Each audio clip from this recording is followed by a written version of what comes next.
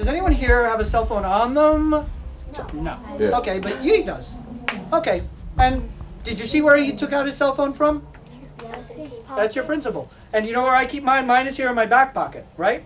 So when you guys grow up, you're going to have a cell phone probably in your pocket. Who would like to demonstrate? You'd like to? Come on over. Okay, what's your name? Tomer.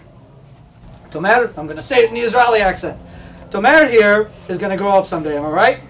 Yeah. Probably. If we let And him. Tomer here will probably keep his cell phone.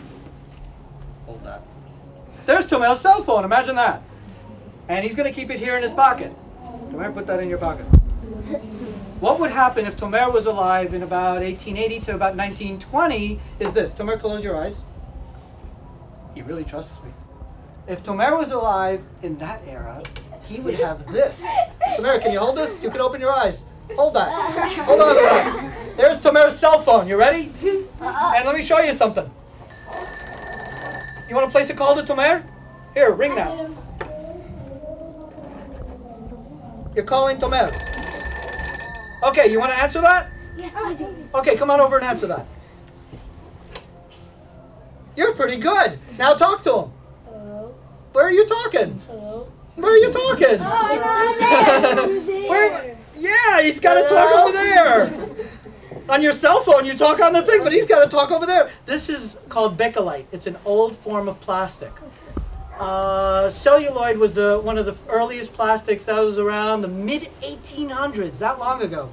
But this is bakelite, and you have to talk into this. But you know something? There's no other phone. There's no other phone. You know something, Tomer? Grab a seat. Grab a seat, Tomer. Tomer's kind of old. Did you notice it? Because look at this old telephone he's using. He's an old guy. He's getting old. He's getting gray in the hair. Me, I'm a young guy. I've got a modern telephone. It's not this one you were looking at. Oh, I ended up giving him my telephone then. No, I got a modern telephone. Look at mine over here. This is my modern telephone. Do you know why this is modern? Why? Somebody care to guess? Go ahead. Because there's like that thing. Yeah, because do you remember how you had to walk, you had to go over and like talk into this? Yeah, Look but what I this can one do. you could, there's a, Come over here. I wanted to know. Let's see. Okay, turn that thing over there. Okay, he's placing a call to me. Look what I have to do. I can do this. I can answer the phone, and I can walk all the way. Look how far I can go from my. This is like a cordless phone for them back then. They'd be like, hello, Tomer, get off your old telephone and call me on a cordless, so you can walk away a little bit because you're so close to your phone. See, this was an invention.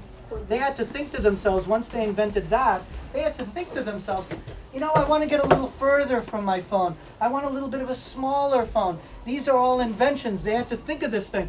You remember volume? They had to think of volume, and then they had to put it into these things. These are all inventions. When you go home, I want you to think about all the various parts, not just, oh, here it is, cell phone, but think of the parts of that cell phone, the light, the plastic, the paint. Everything is an invention. Oh, wait, I want to show you something important. You ready? Yeah. I want to show you how this works. You ready? Yeah. Isn't that amazing?